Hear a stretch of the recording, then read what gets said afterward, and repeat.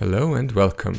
Last time we talked a lot about how to identify queen ant. Now I want to cover the topic of what to do to give a queen ant the optimal conditions to establish a colony.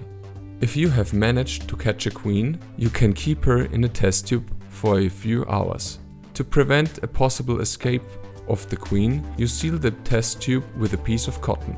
In other YouTube videos, forums or other websites, you have probably seen the possibilities to ensure optimal basic conditions for establishing a colony. We create the queen's own habitat in a test tube setup. What we need is relatively easy. First, we need a queen ant, which we have already caught. Second, we need a test tube. The size to be chosen depends on the ant species.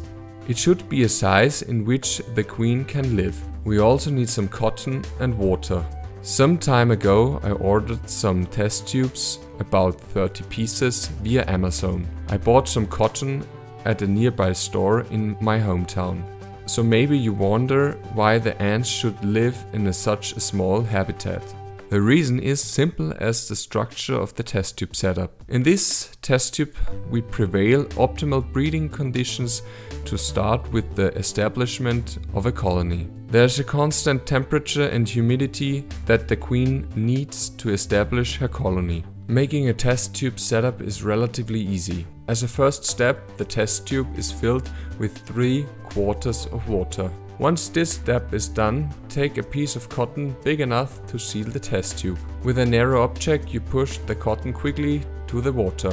If you have done it well, no air bubbles will arise, as unfortunately can be seen in my example. However, if an air bubble has arisen, that's not so bad, because the function is not affected. Make sure the cotton is wet and not soaked. The water isn't allowed to flow through the cotton. In the worst case, your ants will drown in it. If some water has leaked through, you can absorb this with cotton swabs. Now you have to bring your queen ant into the test tube as gently as possible. She must not be injured or stressed. When this step is done, you seal the opening of the test tube with another piece of cotton. Push this cotton until the queen lives in a small chamber. It may seem that this attitude is very cruel, but it is not. In nature, the queen burrow in the soil in a small chamber where they start laying eggs. The queens need little space or freedom of movement during that time. All in all, that's everything you need to know about this setup. It also may be that the queen bites very aggressively into the cotton in the first few days. That's because she has to get used to her new home. Most ants do not need food until the first generation of workers hatch, but there are also queens which have to be fed during the foundation phase. For this you need to do some research on your caught queen ant to know if she needs to be fed or not. When the first generation of workers hatched, I started to feed them once a week with a small drop of honey. The reason you do not have to feed your queen until the first workers hatch is that she feeds herself with her fat reserves during this time from her wing muscles. These fat reserves are no longer in need because she has torn the wings after mating.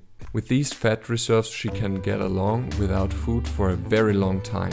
Therefore, there is no need to feed your queens. However, as soon as the first workers have hatched, you can start to feed them once a week. A small drop of honey is enough. Now comes the hardest part.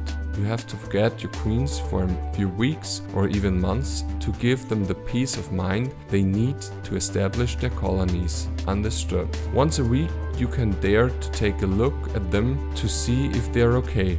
Do not be disappointed if a queen dies. Unfortunately, this can happen from time to time. There's also another possibility than the test tube setup to create an optimal habitat for the queen. I bought some white-tongue nests on the internet, which you can see here. The workmanship is very well done and offers everything a young ant colony needs to survive. I bought 2 smaller and 1 medium-sized nest. At each nest there is a small opening where you can connect a hose to create paths to other areas. At the middle-sized nest there are even 2 openings. At the very small openings it is possible by means of a syringe to apply water into the nest to provide the nest with the necessary moisture which the ants need. The water can easily be raised with a syringe and a needle. By the way, please do not use a pointed needle. Water is injected evenly into both openings. So if you liked my video, I would be very happy about comments, likes and a subscription. I would be also very glad about some feedback. Many thanks for tuning on and I see you in my next video. Thanks.